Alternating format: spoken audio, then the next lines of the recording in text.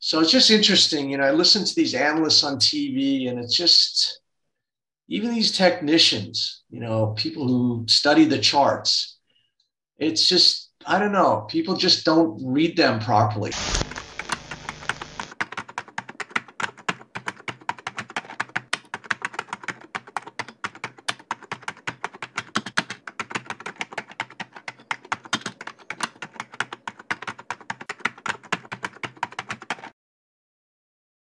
Probably I should peel through to a weekly to put this. So the S&P has just kind of been bouncing in this area around this 4,100.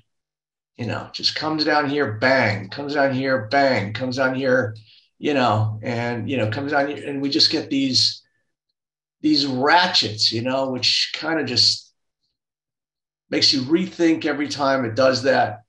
But this whole thing now is just forming this whole top, and so the more times you bang, in a certain area, to me, that doesn't set up. So a lot of people are talking about this as support area, or a lot of people say, well, the S&P needs to go to 4,000. Well, it's not going to set this size of distribution up, just go here, and then that's a bottom, and so I think we're forming a big bad top. I think conditions are far worse than people think they are. I've been saying that for a long time. I've been saying, you could use your imagination and it still won't equate to what I think this market is going to do. And it's already doing that. We're seeing, Amazon and Netflix and stocks that were institutional stocks getting clipped. So here we are in the S&P. I think this is the first time it's been 5 down weeks in a decade. We're getting all kinds of record-setting things. Every week there's some record-setting, and not in a good way. So, here we are sitting right at this 4,100 support. Now, a lot of people saying, well, this is support, right? But it doesn't work that way. Right? This is the pattern. So this is the weight, the distribution that's sitting on this line. And so, when I hear people say, well, market needs to go to 4,000, which is just a hair click away, and, now it's going to go like that. It doesn't work that way. Once this pattern, we've just tripwired this thing. So as bad as all of this has been, we're just tripwiring now. We're just confirming this pattern.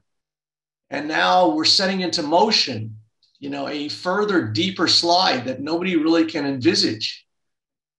But the charts, and this is why it's just so important to just look at what the price is news, price is the information. I always hear how the Fed is data dependent. And they've been behind the curve because the markets are ahead. If they would just look at the freaking charts, somebody should put a technician in the Fed. Because they're so far behind. The markets are forecasting their whole thing. When you're looking at the data, it's like driving, looking at in the rearview mirror, and this is ahead. This is forecasting, anticipating things that we can't even, envisage right now. So this to me is an ascending, broadening price pattern where you go up throughout the pattern. You start out narrow and you widen, you broaden at the top. Now, these can be neutral patterns. So we could, just hit here and then go and make a new high. So I always look at how prices move within the pattern. I put my boundaries and structures and then observe how prices move. So, there was a question from Gus, can we bounce? We can. So we're going to open lower. I never really like to chase lower openings, as you guys know. And then, I do, there's always, you do have a retest and then you go down. So, what this does today, but, usually you break through, everybody gets excited, then you get one more retest and then it goes down. But either way, this is setting, in motion, exactly what we were looking at IGV back in February, where I said when IGV was at 380, it was going to 270. And we basically hit it last week. How did I know it was going to that level? Because when you form these ascending, broadening things, you usually retreat back to the beginning of it. So now people, predicting goes to 3,000. A lot of people are predicting 3,800. This looks like it's going to go a lot lower. So S&P is telling me that we could go to 3,600. Now, Dow is also starting to tripwire all of its support. So the NASDAQ has been the weakest. And so the NASDAQ has already gone through all of its support levels. But, the Dow has just been, taking its sweet time in this congestion zone. But now we're ready to, we've just taken it out today. We opened 500 points lower in the pre-market session. It's trying to claw its way back. This is what it does every day. It goes, on Friday it went 500 lower and then closed like 90 lower. Every day it's like kind of just goes lower and then, has these huge rallies. And that's why it's been just a really tough market. So here, buried in all this stuff is this head and shoulders price pattern. So, you just have to trust the pattern, even though, it gives you a goose here.